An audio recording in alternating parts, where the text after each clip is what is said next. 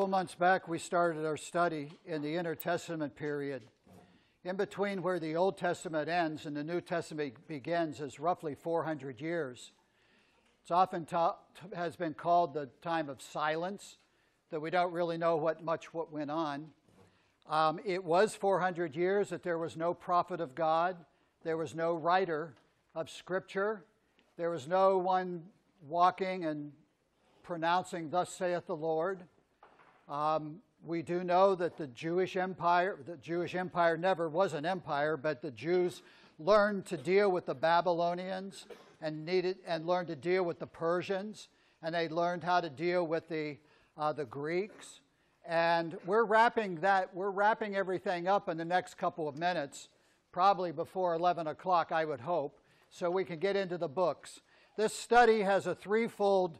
I'm trying to fill in the gaps and to share things with you. And so first of all, we're ending the imperialists, the four world empires. Jesus is born into the Roman Empire, the last one. We also are going to look at the books, the writings, papyrus, look at what was being written and what went on in those 400 years. Then we will end with politics and religion. And that's I want to say, I keep saying, this is the best one to be at today, but I look at that one, and when we get to religion and politics, I'll clear up any questions that you have on who was who and what was what in the New Testament. I got it down for you. I really do, and I'm not pulling your leg. When I started putting this all together, and I started using these as pieces of a puzzle, not just history and information, all of a sudden pictures started coming together. And who belonged to what, and where they fit, and who their buddies were, and how alliances were made, and what went on. And that's all coming up in that. But we want to finish the imperialists and the Roman Empire. And I was doing a countdown. I started at 10, and that started roughly at 380-something before Christ, BC. And every now and then, some days we got 2 or 3 or 4 of the numbers dropped down as we went down, as people were born, and they were getting closer and closer, and we're to the end of time until the Gospels take over and Christ is born. Now we're down to number 1, and number 1, as I started last week with Jesus, Christ is born, and that's what we've been working to. However, we came into a snag, and I ran out of time, and I said, you don't have this. I'm not going to leave it up there while you write page after page after page. And so the only sheet of paper right now that you should have front and back is the imperialists, the Romans, and it's an addendum. Are we good? Yeah, amen. This will go fast. You guys are brilliant. Okay, I gave you a line, and the men that I gave you in that line too were actually and should have been the kings on the throne of Israel. All of those names were the original rightful heirs, and we were just counting right down. I didn't tell you that. I left that out there for you to sort of, what's that? And some of you went and started looking up names, and that's good. All of those names are listed in Matthew. Right off the bat, in the chronological order, in the line of Joseph.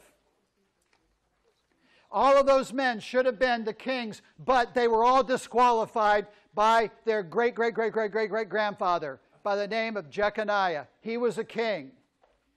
And he pulled some really stupid stuff, and God said the following things. Jeconiah is also called in the Bible Jehoiakim, or he's called Coniah-ish for short. That's a nickname in the book of Jeremiah.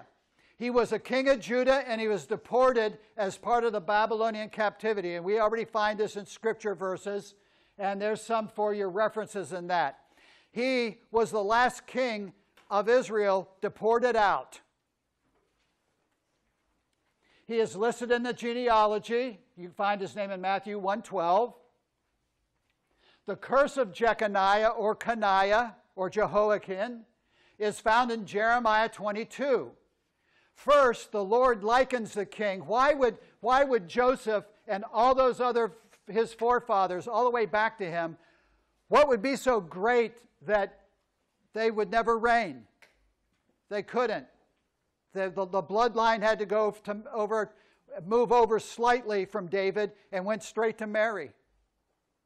First, the Lord likens the king to a signet ring on God's hand, a ring that God will pull off.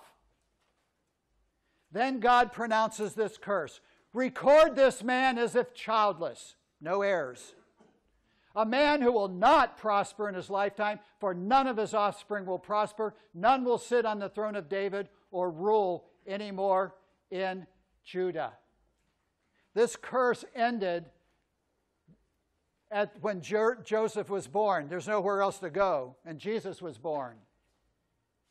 Mary became the bloodline. Now let's back up, and before we keep moving on, and I just wanted to drop this in here. What was it so raunchy and what was it so bad?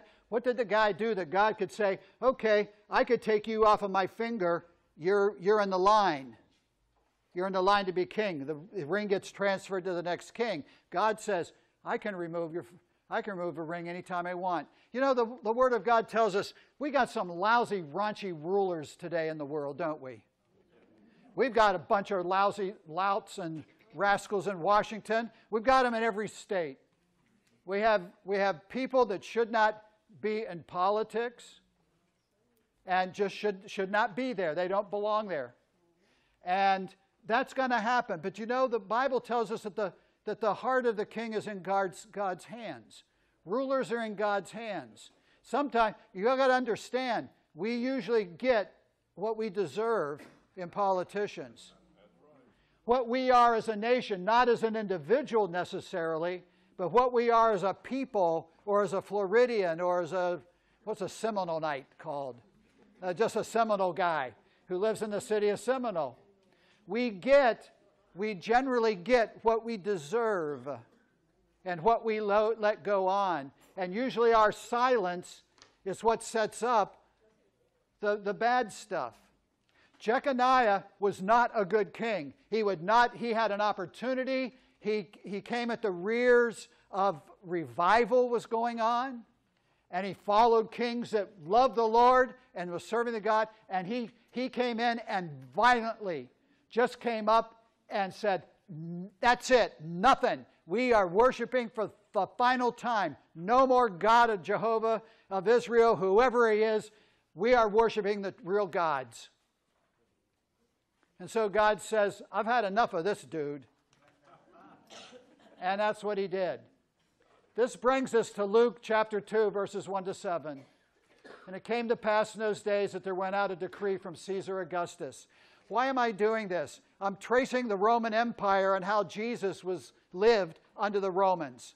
That's what you have on that sheet of paper. How did Christ survive and grow up in the Roman Empire? Right off the bat, he is affected even before he's born. Because Caesar Augustus is a what? A Roman. Very good. All right, you got to get that down. Caesar Augustus is a... Thank you. Good. And this taxing was first made, and all went to be taxed to his own city. Joseph went up from Galilee. Now, when it says up from, Galilee is way north of Jerusalem and Bethlehem. But they went up. It's talking about they ascended in altitude. It was a climb up. They're down in the lush valley areas, and they had to travel uphill is the way to go, to the city of David, which is called Bethlehem, because he was the house and lineage of David, to be taxed with Mary. And so it was, while they were there, the days were accomplished, should be delivered, and she brought forth her firstborn son, wrapped him in swaddling clothes, laid him in a manger, because there was no room in the inn. The next encounter outside of Herod, who was not Roman, but was a puppet in the Roman Empire, pronouncing, let's kill all of the children, because the wise men said, we're going to look for, we know the king of the Jews has been born. The issue was, that was the title of Herod. He had been given that by the Roman Empire, and he was called the king of the Jews. And so he says, there's only one king. I can take care of this real quick. I'll just get rid of all of them. You have to be a very perverted, mad, demon-possessed person to want to kill children. Think about that and put that in context. We do not want to face the reality of demons and wickedness working. We don't want to see that. We don't want to be part of that. Get that away from us. But you have to be as mad as this one was to kill live children, as some people are suggesting that we ought to do as a society in our country. It's insane. Totally insane. Amen. I'm glad I saved this for today. It's good preaching stuff, man. Caesar Augustus would overlap with Jesus' growing up, being the carpenter's son. Jesus would be 18 years of old age when Caesar Augustus died. Tiberius would become the next Caesar, and 16 years later, in 30 AD, Luke 3:1 pops up, or really at 25 AD, 30 AD we're coming at. Now in the 15th year of the reign of Tiberius, that's how I did the math, Pontius, here's a Roman. Pontius Pilate is be careful. Who is Pontius Pilate? I got you, didn't I? He's Roman. Okay, Herod is not a Roman. He's Idumean and he's hated. Okay, Pontius Pilate is a Roman.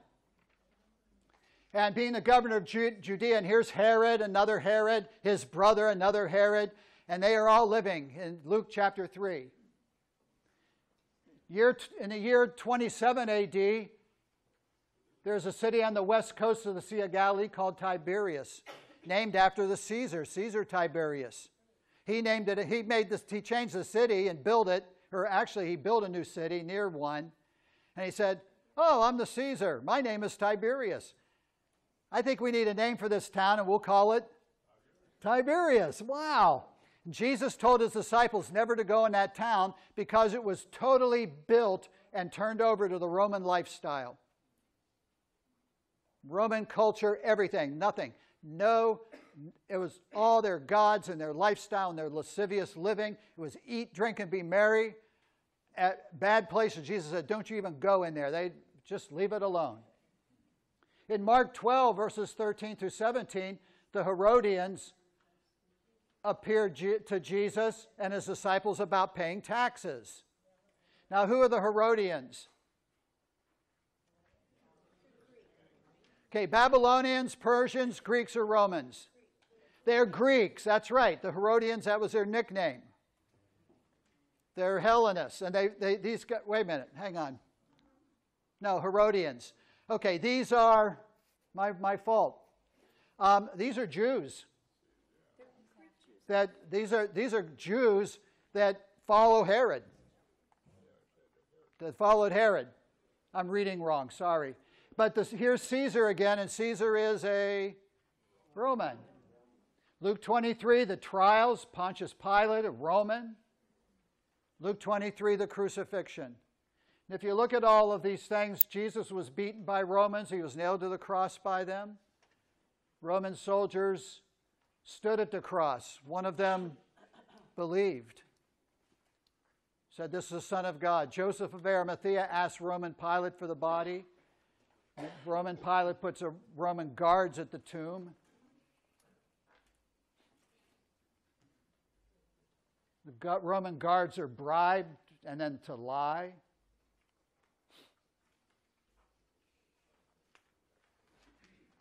The good news is nothing of that stopped it. Nothing stopped God.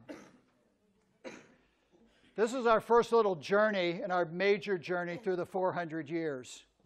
If you didn't see the line up to Jesus, if you didn't follow God's working with God's people through other cultures and other kingdoms and bad times as well, most of the time was apathetic times, asleep times. Just do what the boss, the government says, and we'll get along fine.